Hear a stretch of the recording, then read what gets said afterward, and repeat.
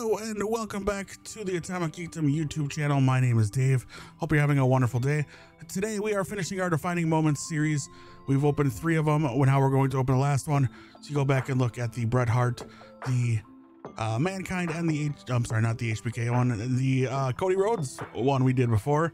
Today all that's left is HBK Shawn Michaels, adding to my Shawn Michaels collection, which is getting to be enormous, a little bit ridiculous. I think I can slow down on my Shawn Michaels purchases from now on, unless there's something I don't have that I really want, but we'll see. So this is the box they come in if you buy all 4 of them from Ringside Collectibles. Otherwise you can buy them one at a time. Same place, they're all Ringside Collectibles exclusives. Get that glare out of there. There's the artwork on the side. So this is just capturing defining moments in each of their careers. We only got one left. We know what it is. No need to go in blind. It is the Heartbreak Kid, Shawn Michaels. Look at that cowboy hat. He's ready for Texas. He is ready for hometown Texas. At Royal Rumble, I was wrong. I said WrestleMania in the last video. Royal Rumble 1997, in front of his hometown crowd at the Alamo Dome, Shawn Michaels wanted 2 things: revenge against Psycho Sid and the WWE Championship. A few months earlier, Sid attacked HBK's mentor, Jose Lothario, and used the distraction to defeat Michaels for the title.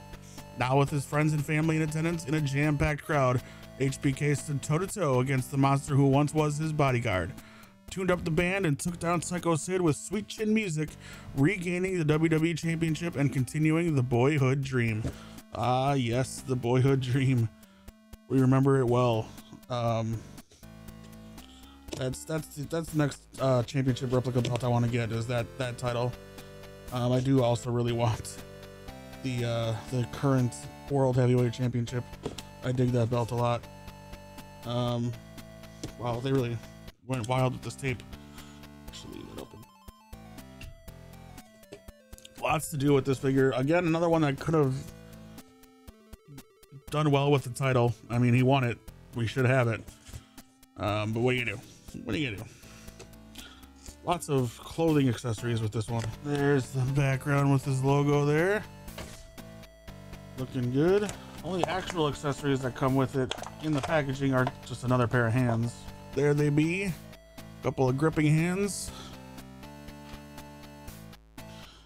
Howdy, ma'am. Cowboy hat came off. All right, this is where the trouble is. All right, I like the figure. However, he's got this jacket on the top and these pants, which I forget what they're actually called. They're not called pants.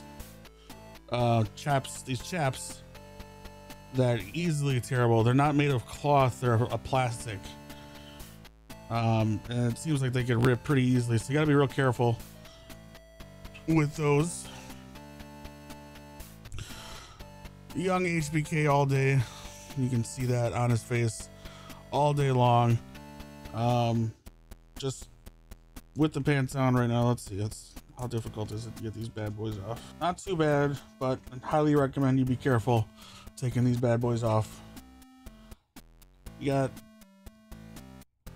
Texas flag and heart logos all over the trunks or the pants.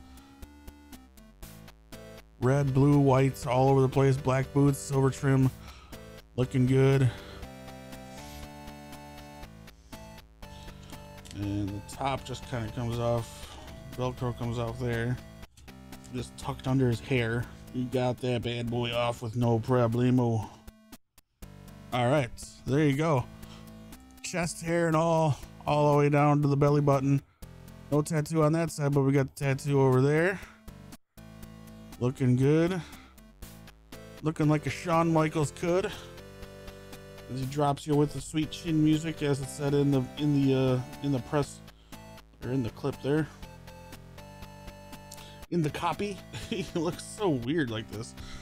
Kind of looks, I don't know, just the way I have him posed, that's all. Anyway, another good Shawn Michaels figure. Let's pop the hat on him. There he goes. He's ready to wrestle. Throws the hat into the ring, representing the good state of Texas. It's the degenerate himself, Shawn Michaels. Looking good. All right, that is the defining moments.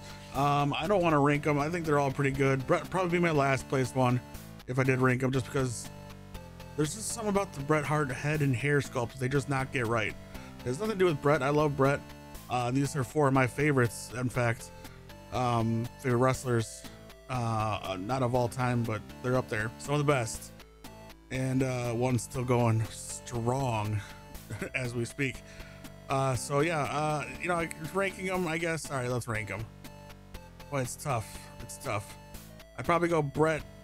So 4 Bret, Shawn 3, Mankind 2, Cody 1. But I like them all. They're all really good. I like them all very much. And they're gonna fit nicely in my collection. I'm gonna have to probably start a Mankind. I only am gonna have 2 Mankind figures, I think, when it's all said and done.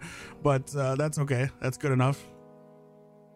If you like this video, please subscribe to the channel, hit the thumbs up button, hit that bell icon so that it stays on, so that you're notified every time one of our videos goes live. Head over to atomicgeekdom.com for all of your geek related pop culture content. All kinds of stuff going on over there, all kinds of stuff going on over here as well, so stay tuned for that. I really do appreciate you hanging out with me here. Comment on what you think we should get next in building and review for you. Help you decide if you want to pick it up or not. What do you think? Are you gonna pick these guys up? You're gonna pick up 1 or 2? You're gonna get the whole set? Let me know. What do you think they should do next? What's a defining moment in wrestling or in WWE, WCW, ECW? They have those. They own those all, I guess. So which should they choose for the next set? I think if they do these like once a year, that'd be pretty cool. But we'll see what happens next. But until the next video, thanks for watching, and I will see you soon. Take care. Bye.